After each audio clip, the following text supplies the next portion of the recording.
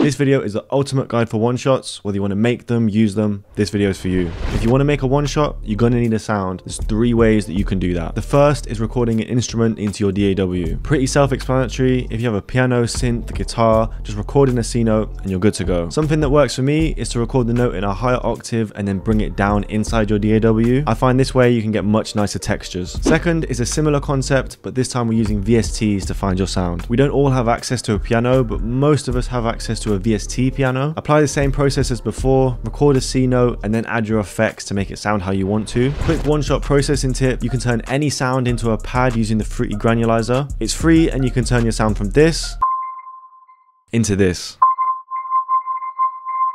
And the third way to get sounds is sound design. Before you start, it's best to have a good idea of what type of sound you want to make. It could be a pad, some keys, a lead, but for this video, I want to make a nice textured bell. My go-to synth for sound design is Pigments by Arturia, but you can use anything you feel comfortable with. A free synth VST is vital. You can sound design in there. It's kind of like Serum, although it may not have some of the features that Pigments has. First, I like to go to the default setting, so we're starting completely from scratch. For this sound, we have a sine wave selected. If you want a short attack, 1 millisecond is fine. A short decay, which is also fine there. What we're going to do is bring the sustain all the way down and bring the release up a bit. So now it's going to sound more like a bell.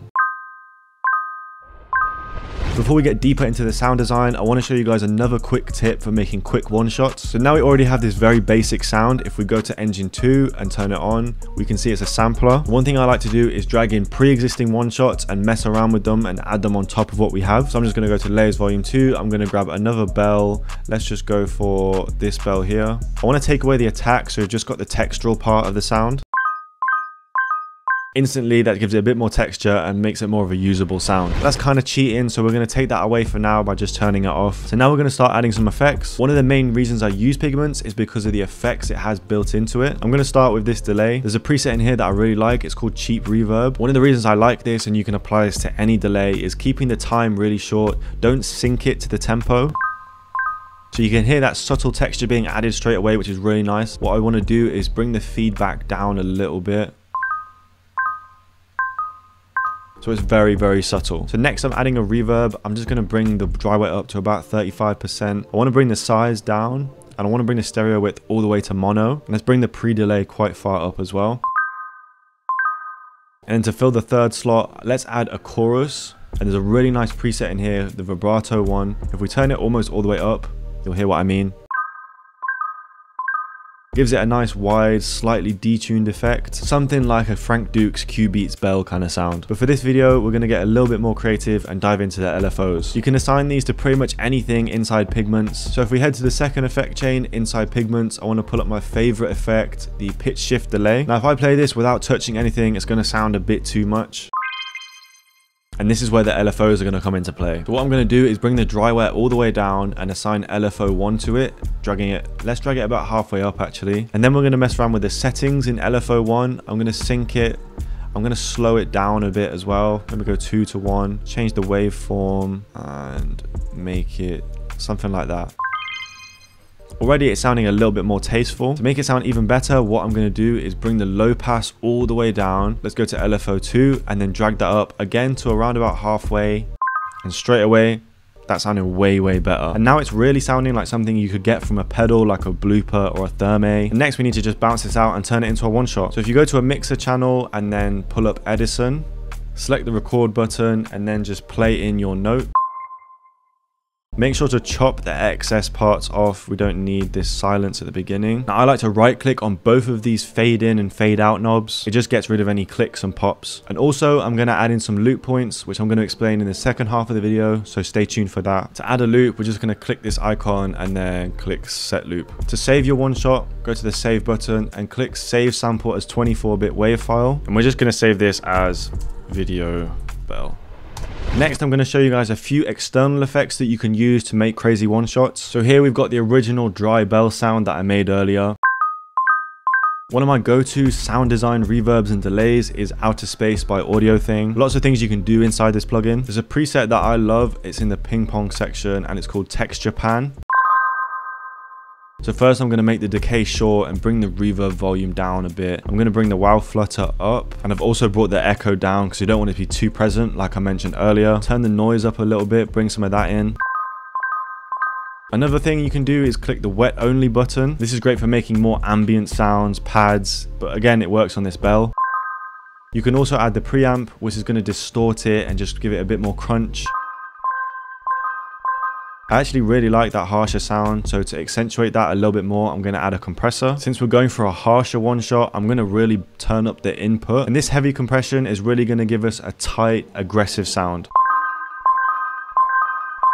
If you guys want to get any of the Waves plugins, hit the link in the description. It helps me out. And finally, I've got an EQ loaded up just to tidy up some of the frequencies. I want to get rid of some of this low end. You can also use this to boost frequencies that you like, reduce them, really however you want to play it. That's my guide to making one shots. Now we're going to move on to the second half of the video where I'm going to make a sample only using one shots, show you guys a bunch of tips and tricks, and yeah, let's get into it. First, I'm going to go through all the settings to make sure you guys are using one shots correctly. There are a few things that you probably don't know that I'm going to show you now. So in this first screen, the main thing you want to look at is the mode. There's all these different options, but you're going to want to set it to stretch. This means regardless of what octave you're playing the note in, it's going to stay the same length. So let's just drag in a MIDI from the Layers Volume 2 MIDI kit.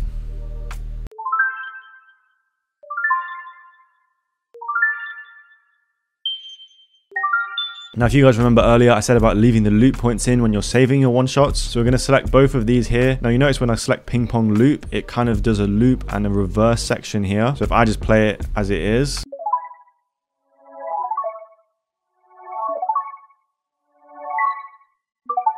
already really cool, but if we bring the length down, this is where it sounds amazing. We bring it like almost all the way down, you can see it's bringing the notes together. Now if you listen to the chord progression,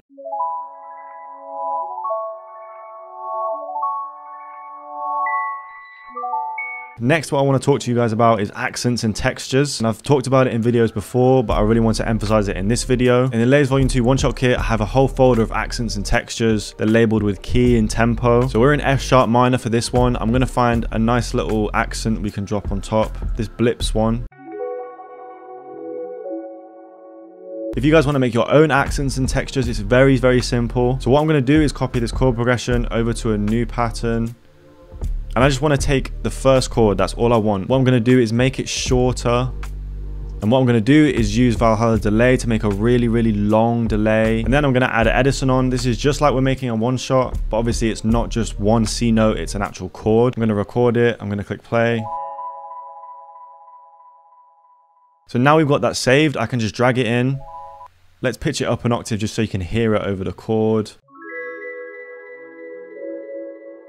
I'd really recommend doing this in any sample or beat that you make. One element that you like, just save it, put it in a folder, and you can use it in future. Let's just get a quick perk loop on this just to kind of add a little bit of bounce.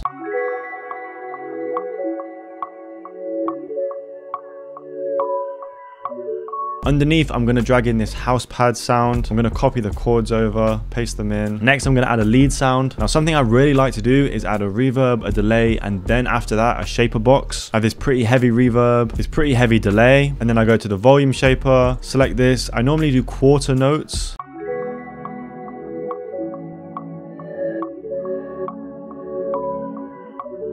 Let's add a quick bass.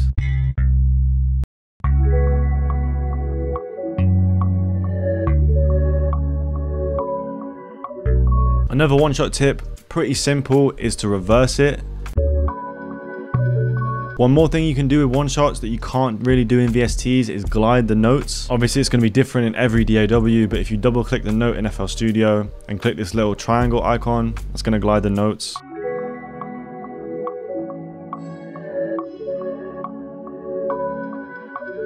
And finally, I've pitched it down by a few semitones using a sound shifter. One final trick for one-shots is that you can actually set an LFO. It works best on longer sounds like a pad. I just turn the amount all the way up, the speed down, the attack up a little bit.